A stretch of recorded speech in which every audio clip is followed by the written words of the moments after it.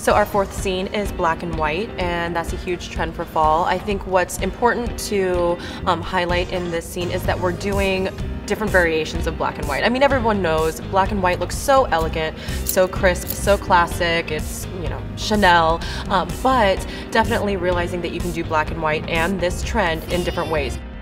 And I think we're seeing black and white on the runway over and over, and it's something everyone has in their wardrobe, and moving away from kind of the traditional aspects of wearing black and white to maybe doing an all-white look or an all-black look, or of course blending the two.